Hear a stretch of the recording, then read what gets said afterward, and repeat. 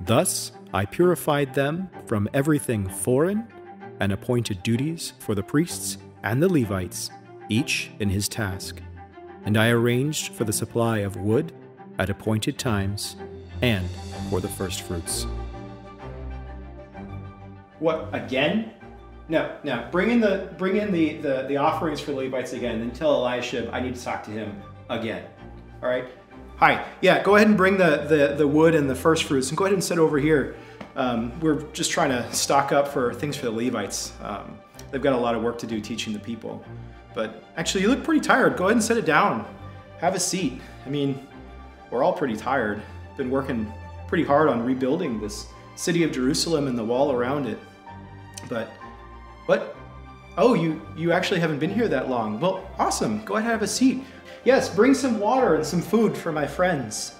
Yeah, get comfortable. So, as you know, my name is Nehemiah. I'm the son of Hanani. I'm the king of Persia's cupbearer.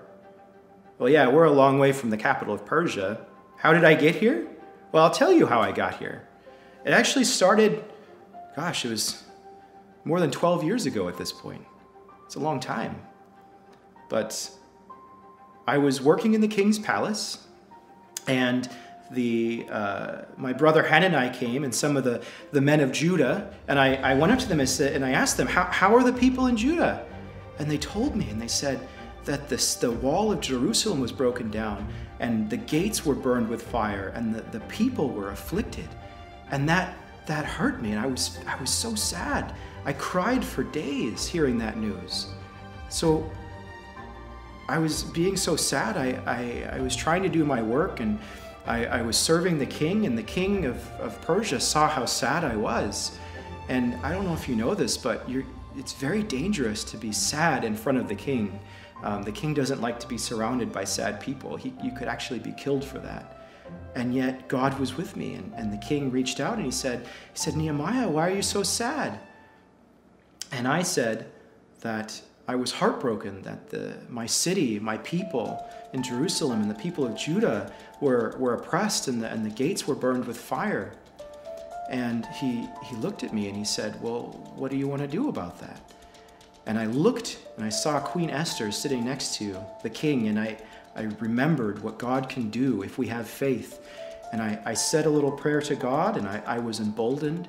And I turned to the king and I said, what I need are letters from you to the governors of the land and to those who keep the forest, so that I can have supplies and trees and men, that I may go and rebuild the city and take away the reproach from my people. And you know what the king said? He said, yes, God was with me. And so we took the letters. I took officers of the army and some other men, and we gathered supplies, and we presented them to the people, the governors of the land of Judah, and we began to rebuild the city. So actually, I'm getting ahead of myself. So we brought the letters to the officials in the land, so the governors knew what we were going to do.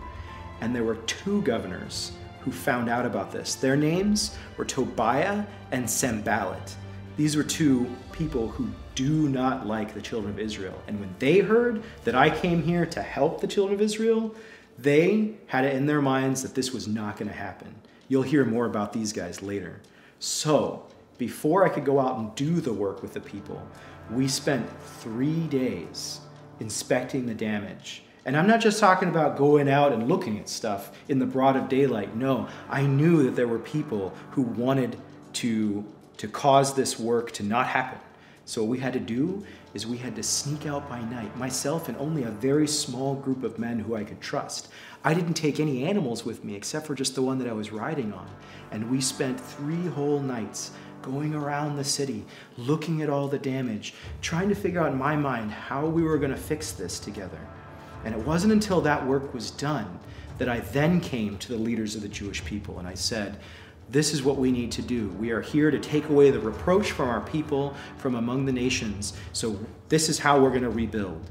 And so we got the people together and we started standing shoulder to shoulder and building the wall section by section, brick by brick. And Tobiah and Sanballat, they still kept trying to interfere with the work, and they mocked us. And they said that the wall would fall flat, and there's no way that we could build together. But still, we stood shoulder to shoulder, building this wall section by section, trying to rebuild the separation between the children of Israel and those outside the wall. And so we were building the wall all together. Everyone was working together and things were going great. But remember, Tobiah and Sanballat, those guys were bullies. They hated what we were doing.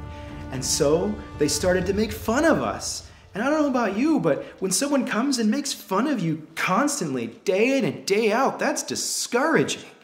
And the people were hearing this all the time. What was it that Sanballat had said? Oh, that's right. He was talking to his friends and he was saying, what are these feeble Jews doing? Are they going to restore Jerusalem for themselves? Can they offer sacrifices? Can they finish it in a day? They said, can they revive the stones from the dusty rubble or even the burned ones? And then his buddy Tobiah, he jumps in and he says, if even a fox jumps up on their wall, it's just going to knock it over. I don't know about you, but a fox is only like this big. So he's trying to say our wall was worthless and meaningless. I don't know about you, but when you've worked really hard on something, that's discouraging. And yet, I knew that we needed to get this work done. And so what did I do? I turned to God and I prayed and I said, these bullies, Tobiah and Sanballat, and all these people, they're discouraging your people who are building this wall.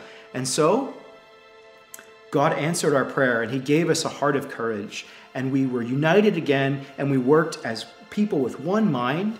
And we built the wall and we got it up halfway to its total height. And that's a lot of work. And that was amazing.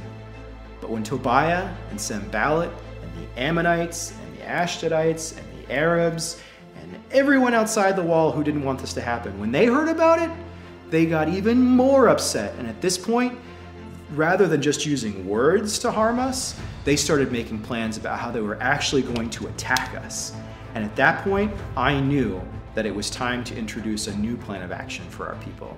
And so when I heard that Tobiah and Sanballat and all the enemies around us were seeking now not to just insult us, but to kill us, I set up a guard day and night to be watching for them. But that wasn't enough, because the children of Judah came and told me, and they said that the strength of the burden bearers is failing. And they said that they were unable at this point to complete the work. Men's hearts were failing them for fear. The work stopped. And then when I saw their fear, I gathered the officials, the nobles, and all the people together. And I said, do not be afraid of them. Remember the Lord, who is great and awesome, and fight for your brothers, for your sons, your daughters, your wives, and your houses. And you know what they did? Through the grace of God, everyone picked up their tool in one hand and a weapon in the other. And we joined again, shoulder to shoulder, with one mind and one heart to rebuild the wall. Our enemies didn't mess with us after that. And I can tell you that by the grace of God, we finished the wall from start to finish in 52 days. Imagine that. 52 days. And when all our enemies heard of it, and the nations surrounding us saw that the wall was built, that they lost their confidence. For they recognized that this work had been accomplished with the help of God. And isn't that really what it's all about? That we stood shoulder to shoulder, we worked together as one body to accomplish this great work, and God was with us. It's amazing what we can accomplish when we work together, isn't it?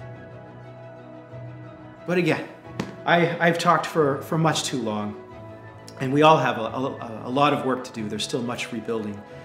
So return to your labors, knowing that your brothers and sisters and our God is with us, and I'll return to mine. Remember me, O my God, for good.